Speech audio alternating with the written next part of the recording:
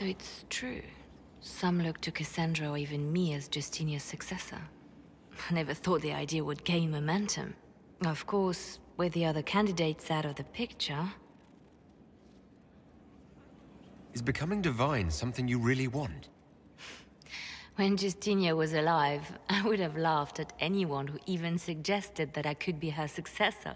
Things have changed. Still, I don't know. Restoring the Chantry will be like trying to steer a sinking vessel through a storm.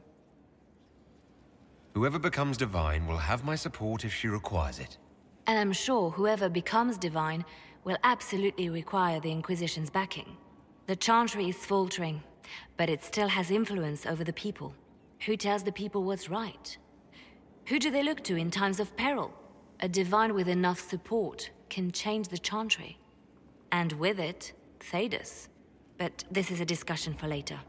If Corypheus wins, finding a new divine will be the least of our problems. Inquisitor? Anything I should know? Celine has cemented power in Orlais. Good, we need an ally like her. At the moment, she's said to be rooting out the last of Gaspard's supporters. Once that is done, we will have a united Orlais behind the Inquisition. You seem to know a great many people. I have made friends, and on occasion enemies. It's unavoidable. What do you know of Morrigan? She's changed.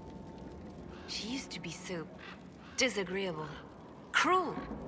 She said things just to hurt people. Now the sharp edges have worn away.